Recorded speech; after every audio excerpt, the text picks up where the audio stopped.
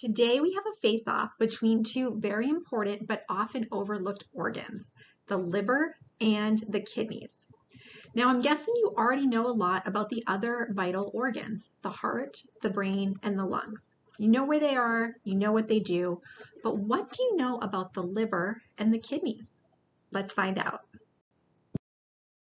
First up is the liver. The liver has many functions in the body, so today we're going to focus on just a few of the major functions.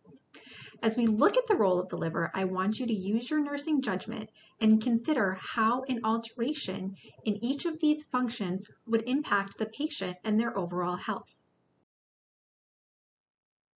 First, when we talk about the liver, I want to discuss metabolic detoxification. This is what I call the hazmat team. During this process, drugs, medications, and alcohol, and any toxins that could harm the body are detoxified. Essentially, they are packaged up to prevent damage as they continue on through the bloodstream. Now, hang on to that thought because we will come back to that when we compare the function of the liver with the function of the kidneys. Healthy liver function is also important for clotting factor synthesis. The body needs clotting factors to stop bleeding. So an issue with the liver can also increase patients' bleeding risk. This is an important consideration for nurses because we always want to prevent injury to our patients. And patients with increased bleeding risk, we are going to do additional monitoring. So things that we're going to look for: bruising, visible bleeding, certainly, but also signs of internal bleeding, such as a brain bleed after a fall or a GI bleed. We're going to monitor labs, such as a CBC, and use preventative measures, such as an electric razor for ADLs, rather than a straight razor that could cut the patient and create a bleeding issue.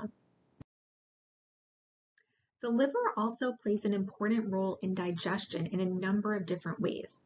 It produces bile that is stored in the gallbladder. It also metabolizes fats, proteins, and carbs, and it stores glycogen, vitamins, and minerals. So there is a lot going on with this powerhouse organ. Next up, we have the kidneys. As we look at the functions of the kidneys, I want you to think about where the kidneys are located in the body and consider that they are connected to the bladder via the ureters. This enables the kidneys to excrete waste out of the body as urine. So a very important function of the kidneys is filtration. The kidneys filter waste out of the blood and out of the body as urine. In addition to filtering waste out of the blood and out of the body as urine, the kidneys are also important for maintaining fluid balance in the body, blood pressure regulation, and acid-base balance.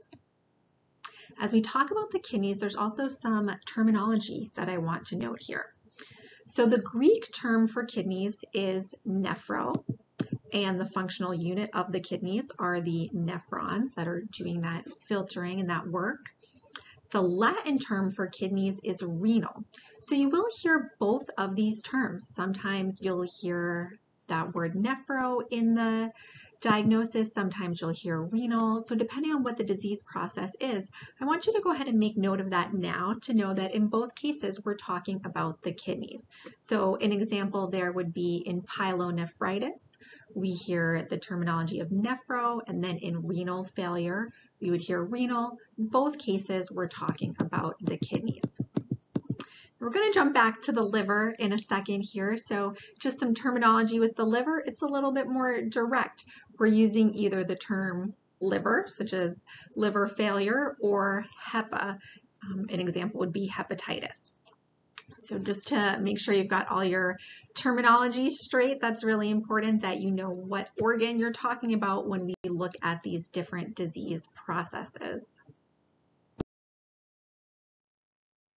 Now let's wrap up with our final comparison of the kidneys versus the liver. In our battle today, which one will take the title of filter?